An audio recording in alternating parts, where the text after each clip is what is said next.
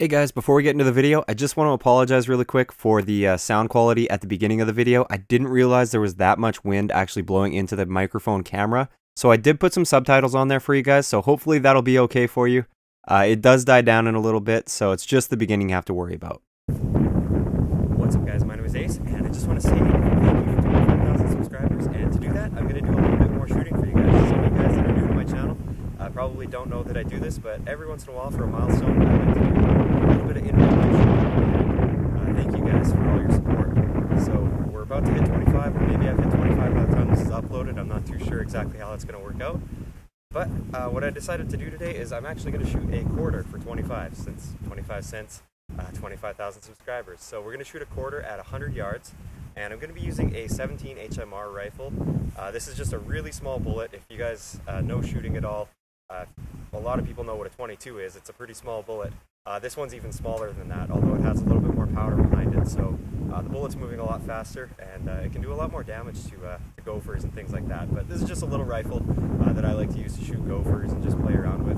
And then maybe later I'll bring out the big rifle. I'm not too sure if I'm going to do that yet. But for now, we're going to do this. And today we do have quite a bit of a crosswind. I'm actually going to be shooting or aiming about 3 or 4 inches to the right, I think. And I'm going to have to like drift my bullets in to hit that quarter. So I don't know if I'm going to be able to do it in one shot, but I'm going to give it a try and get set up for you guys. Just to give you guys some perspective, that's the target stand right there where the quarter is, and this is where I'll be shooting from. All right, let's see what we can do.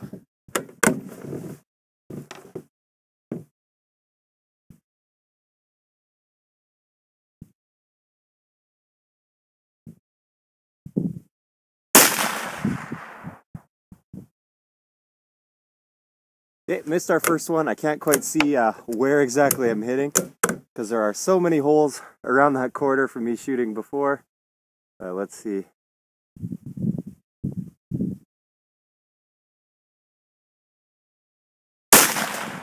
There we go. I think I got it. I think I saw it pop off there, so I'm going to go down there and we'll check it out. Okay, so we just got down range and I noticed the quarter, maybe it'll focus. The quarter is actually wedged in the foam there, so I'm going to pull it out of there and we'll see what it looks like.